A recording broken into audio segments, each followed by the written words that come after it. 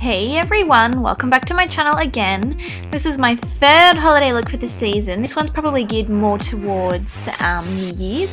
You can see here I've also got 3 different lip colours. So the first one was a nude, the second's a red, and the third lip is like an ombre purple and pink, and then obviously the eyes are a stack of glitter. So if you want to see how I get this look, then just keep on watching. Now obviously we're going in with a lot of shadow and glitter, so you definitely want to make sure that you do prime those eyelids really well. As usual, I am using my MAC Pro Longwear Concealer in the colour NC30, and I'm just spreading that one all over the lid and underneath the eye, and this is going to act as a sticky base.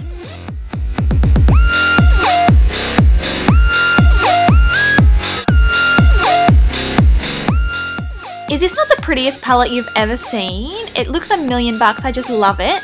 This is the Urban Decay Vice 2, and first we're going in with this creamy beige shadow, and we're applying this underneath our eyebrow on our brow bone as a highlight.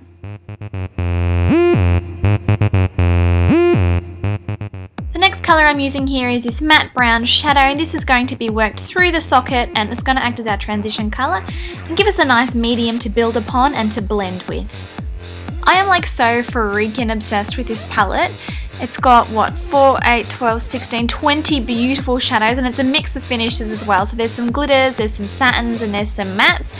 And it's got really nice basic colours to work with. So this beautiful matte brown and also a matte beige, and they're like basically, if you've got them in a palette plus colours, you can complete any eye look that you want. I just love this one.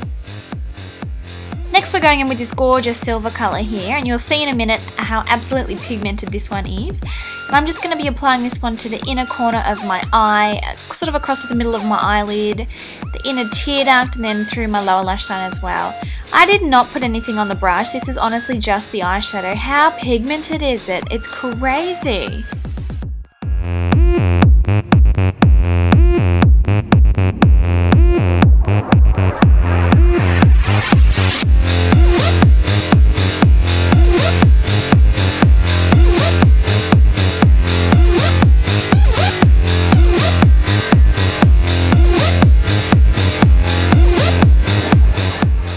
Now for the fashionable and attractive part, we're just going to be applying a piece of sticky tape to the eye. Now you do want to make sure that the angle of the wing on both sides does line up because you do want them to match. And then we're going to go in with this gorgeous black shimmery colour from the same palette and then pat it all over the outer corner of our eyes to create a really nice wing, and then blend it through into the silver. I'm just using the little double-ended brush that did come with the palette, and it actually works really well for picking up the shadows and blending them. So it's not a bad little duo, it's great. And as you can see here, this shadow is just like the silver one. It's so highly pigmented. You would honestly not be disappointed with this palette at all. I'm a lucky girl and Santa came early for me and I got this one in the mail. But I do believe that it retails in Australia for about $80, $70 or something. So it's really not bad in comparison to all of the different colours that you get and how top quality the eyeshadows are. So I'm just going back in repeatedly and really packing on that black. Basically this is going to keep the eyeshadows in place all night long, and it's not going to allow them to crease. So yeah, just make it as dark as you like.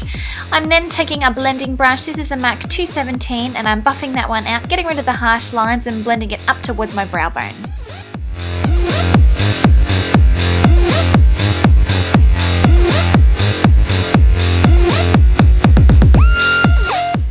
Now for the fun part, glitter, yay! I'm taking this NYX Glitter Mania in the colour Disco Ball.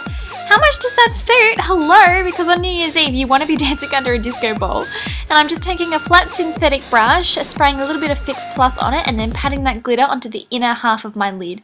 Now the Fix Plus does really help the glitter adhere to the eye, and it also makes it a lot easier to work with, and it will reduce the amount of fallout that you're going to get.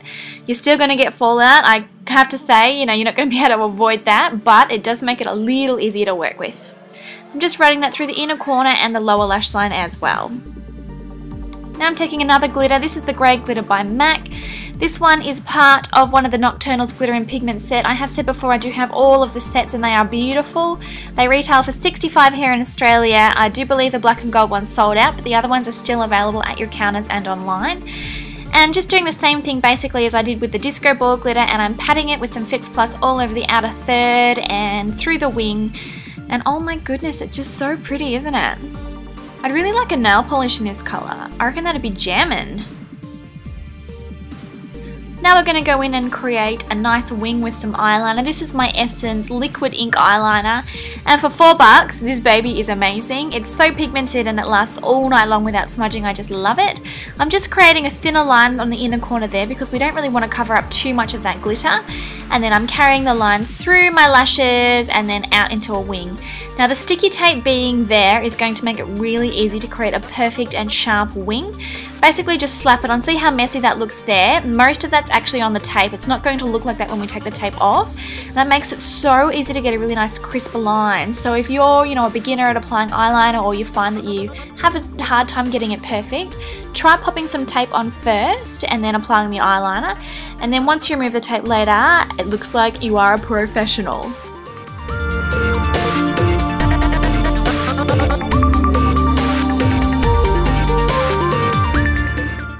Not really too sure what I was trying to do here. Flapping my arm around is not going to dry the eyeliner, but whatever.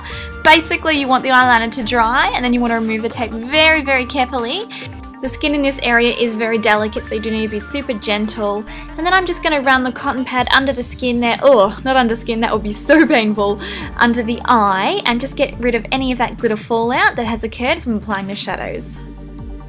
Try and make sure all of the glitter's gone before you go in and apply your foundation.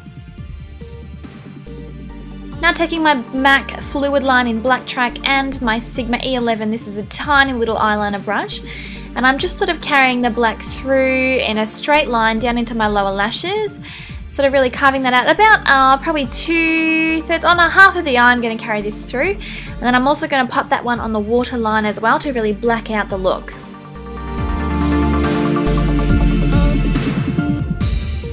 I'm not too sure if many people actually use a gel liner on the inner waterline, but I find that it works really, really well.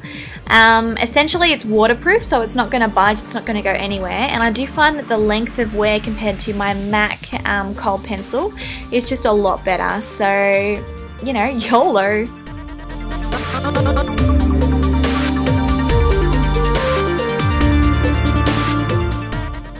Now I'm applying some mascara to my upper and lower lashes. I'm sure that you all know how to do this, so you don't really need me to bang on about it.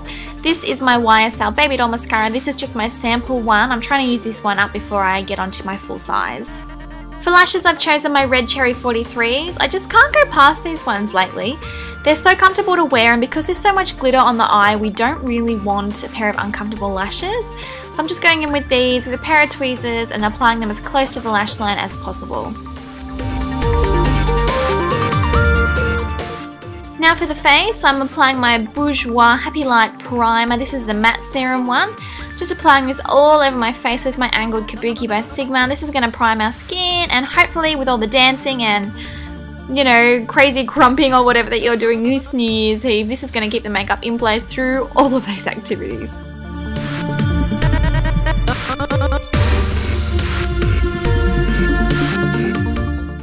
For foundation, I'm taking my L'Oreal True Match. This is a drugstore gemstone. It's amazing.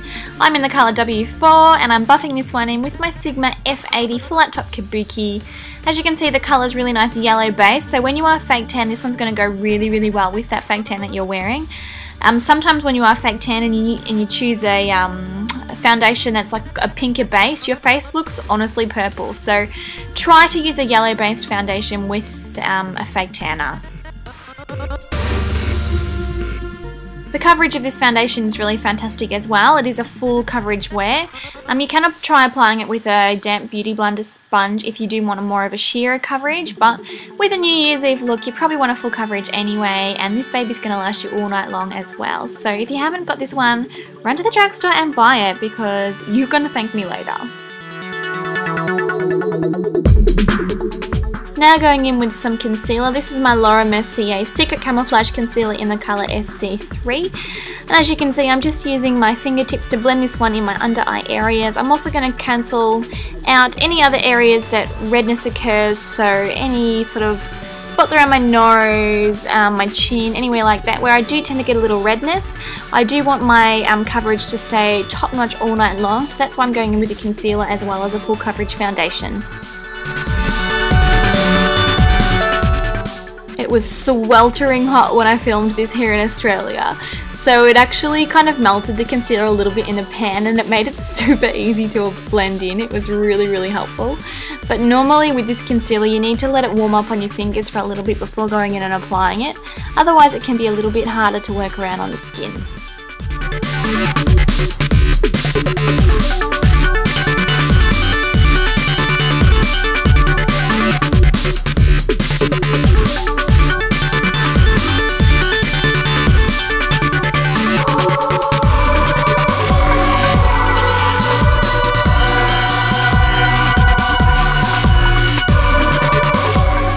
After applying all that makeup, putting all that hard work in, we do want to make sure that we powder our faces so that it stays there.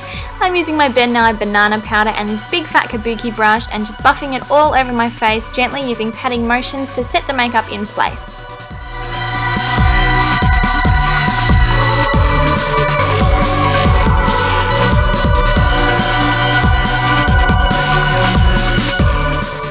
Contour today, I'm using this NYX contour and highlight powder.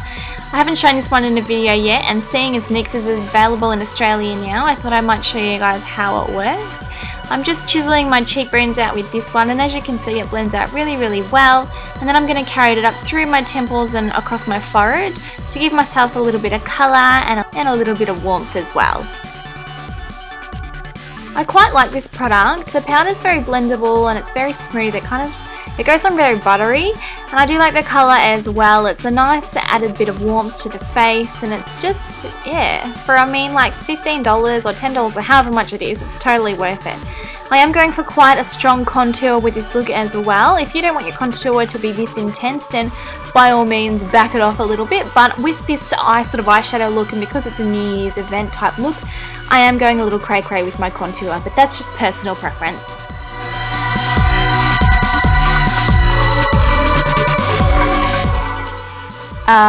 Okay, this is the awkward moment when I thought I was Taylor Swift. Wowza. Oh, you can actually see my tonsils. Put them away, Nikkia. Put them away. For blush, I've chosen this Sheer Tone blush by MAC. This one's called Blush Baby. Because there's so much going on with the eyes, you don't really want too much going on with your cheek. So this is a really nice neutral colour, and that's going to blend into that contour very nicely as well. I'm just applying this with my Sigma small contour brush. This is the same brush that I use to apply my contour as well. And it works very well for blending that blush into the apples of the cheeks, and then I'm also taking it up through my temple, sorry, not my temple, up towards my temple along my cheekbone there to give a nice natural sun-kissed appearance. Now moving on to the first lip look, I'm taking this natural or nude lip pencil by NYX, I can't remember the name, but basically it's a nude colour. And I'm just using this one to align my lips, and then I'm going to go in with the nude lipstick as well.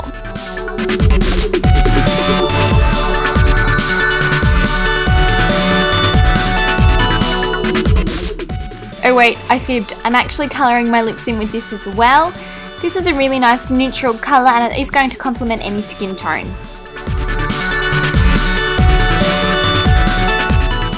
So now I'm going in with my nude lipstick. This is Iced Almond by Face of Australia, and it's a really nice neutral shade. It is quite pale, but with that lip liner applied first, it's going to come out to be a really nice nude colour. This lipstick is very moisturising and comfortable to wear as well, so definitely a thumbs up for this one. Now that's it for the first look. As you can see, the nude lips complement this dramatic sparkly eye very well. If you're not so much into bold lips and bold eyes at the same time, this might be the one for you. But me on the other hand, I'm into that kind of stuff, so I'm going to move on to my second lip look, and I'm going to take this Lime Crime lipstick in the colour Retro Futurist, which is a really bold bright red, and I'm going to apply this one all over my schmackles.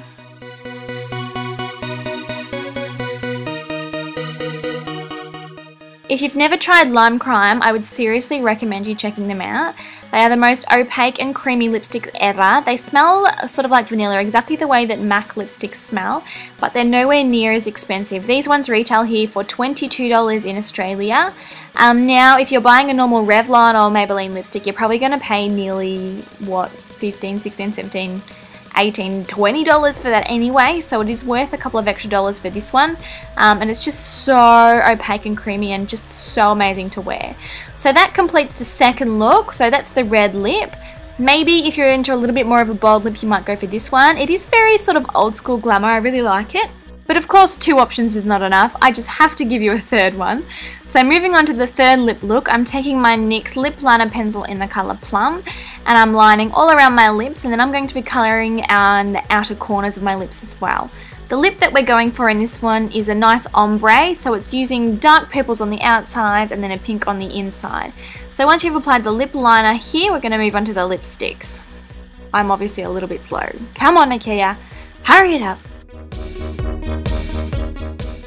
Okay, this is another Lime Crime lipstick just because I can't get enough. This one in particular is called Poisonberry, and it's a gorgeous purple with a kind of a sheen to it. It's really, I wouldn't say metallic, but it has got a really nice sheen to it as well. So I'm applying this one on the outer corners, just over the areas where I've coloured in earlier with that lip liner. Basically doing this is what gives you that ombre effect. So basically ombre is fading from dark into light. So it fades in from the dark outer corner of the lips to the lighter centre of the lips.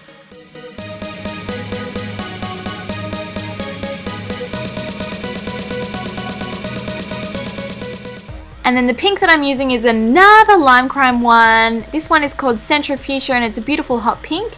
And I'm applying this one on a brush rather than from the bullet because I didn't want to mix the colours up in the lipstick. So I'm just applying this one to the inner part of the lips and sort of blending it through to give a seamless ombre finish. So that's it for the third lip look, ladies. I hope you really enjoyed this tutorial. I had so much fun making it for you. I love glitter. Glitter and me just get along so well. Basically, this is a full-on New Year's Eve look, and definitely hashtag me with your recreations because I love to see them. And until next time, I'll see you in the next video. Bye!